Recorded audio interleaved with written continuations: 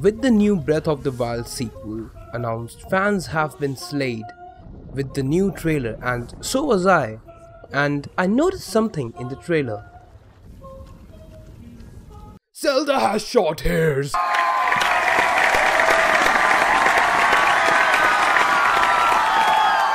Okay, that's fun and all, but no. What I wanted to talk about was the new evil introduced in the trailer, and something about that jogged my mind. I'll not be taking the full credit for this theory, as it was inspired by another fan theory and I'm just providing more evidence for it. So, an article about Link's arm shining by Patricia Hernandez, link in the description. This article sparked something in my mind as I was reading it while I was taking a pre-shower dump, as some of my best video ideas have come to me as shit left my body. As I read this article, the voice of Aaron, video game boy son of Han Game Grumps Hansen, echoed in my head. Oh shit, there's your first clue that this is part of the Zelda lineage. Yeah.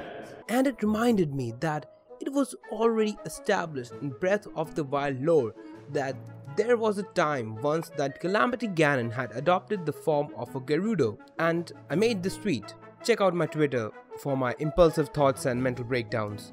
They are pretty frequent. It was written that Calamity Ganon once adopted the form of a Gerudo. Ganon being a Gerudo once could have been referring to another Zelda game in which Ganondorf was a Gerudo, but that would have been too much of a stretch and too blatant for the story to say that on the face. So, in what context would it make more sense? In the context of Breath of the Wild timeline. In Breath of the Wild, in which 1000 years ago a hero of time fought Ganon, and as shown in the cutscene / art that in no way that hero resembled Link or his any incarnation in any shape or form. The hero here had features of a Gerudo. Red hair, same kind of nose as Gerudo, and dark skin. The hero of time being Ganon makes more sense as the Gerudo lore, as the Ganon that was a Gerudo was actually this timeline's Ganondorf, who was the hero of time from 1000 years ago, who fought Calamity Ganon and sealed it. And there's also in-game item like Phantom Ganon armor set, which was part of the Champions Ballad DLC pack and can be obtained through the quest EX Treasure Dark Armor, which was stolen from Hyrule Castle and could have been the hero of time Ganondorf's armor at once.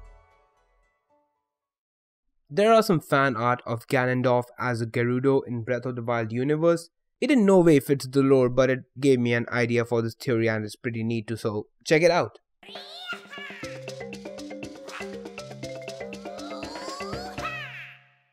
So if you look at the new evil introduced in Breath of the Wild sequel, we can see that it resembled a lot to the hero of time shown in the story from 1000 years ago than any other thing in Breath of the Wild universe.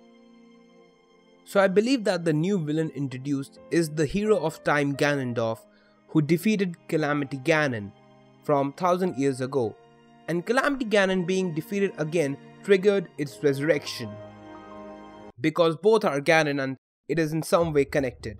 And it has been established in Zelda lore that Ganon and Ganondorf are physically different, where when referred to Ganon, Ganon is a beast, for example Calamity Ganon and Dark Beast Ganon, and Ganondorf is a humanoid form, for example Gerudo Ganon from different Zelda timelines. So that makes it interesting and possibly possible for two different Ganons to be in the same timeline and at the same time in a Zelda game, as Ganon is just a name given to the big evil in Zelda games.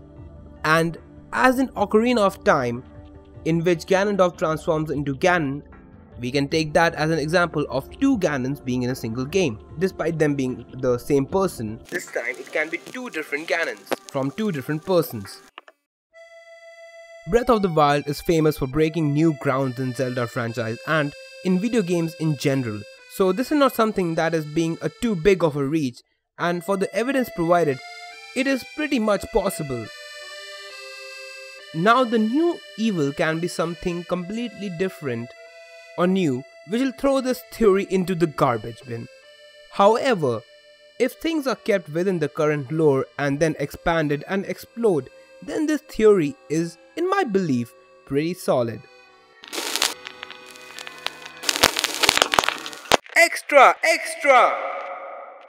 I found this on the Legend of Zelda wiki for Ganondorf, confirming that the corpse is of a Gerudo and speculated to be Ganondorf. And that's it for this theory. If you think it makes sense and you are writing it, then leave a like and subscribe for more, as I'll be diving more into video game related stuff in the future. And if you have some more things to add to this theory to solidify it, as I just wrote it after I came out from taking a dump, then let me know that in the comments. Or if you think this theory is utter garbage or you have your own theory, let me know that in the comments too. And that's it for this video, and I'll see you guys next time. And remember, this is just a theory. Oh my god, Zelda with short hair!